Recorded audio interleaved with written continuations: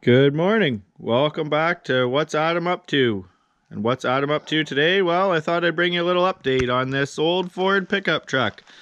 I had lots of people giving comments in the video about that I should fix it and not turn it into a lawn ornament. Well, I kind of went with what you said. Plus, my wife wasn't really excited about having it as lawn art. So not only does it save me a project of welding this all back together, but it's sold. And Bob's coming to pick it up today.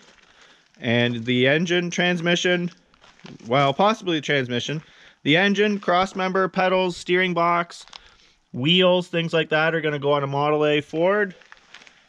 And who knows what's going to happen to the rest of it. Now, for everyone said that this should be restored, well, you can fix everything, sort of. The fenders are always bad on these. These ones are torch cut off. The inner fenders, torched out. Hood's rotten. The cab, pretty rusty. You know, it's pretty rotten. Running board's rotten. And this isn't the, when you do this, this isn't the running board flexing, it's the frame. The frame is rusted out. Right there, there's pieces of it falling out. The whole spring mounts and everything are going to come right off. Box, not very good. And it's just not a whole lot to work with.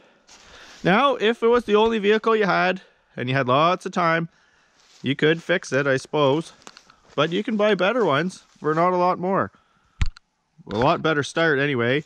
This had been used as a parts truck before, so some of the parts on it are just caked full of mud because they're from a different truck. And yeah, there's just not a lot here. This door, look at the Bondo. Look at the patches, all brazed in, the Bondo.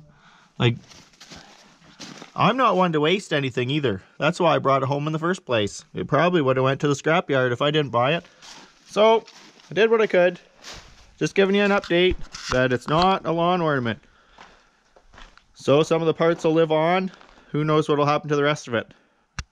Well, that's what I got for you today. So I'm going to get some work done and get this out of here. Bob's coming in an hour or so and we'll get it loaded on the trailer and it's out of here. So thanks for watching. Stop back again. I'll bring you something maybe a little more exciting next time. Thanks again.